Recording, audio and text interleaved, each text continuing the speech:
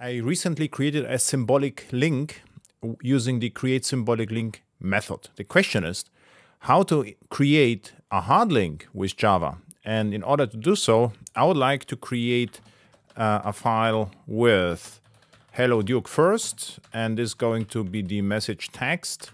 So now we have it. And instead of using create symbolic link to create a hard link, you have to call the create link method.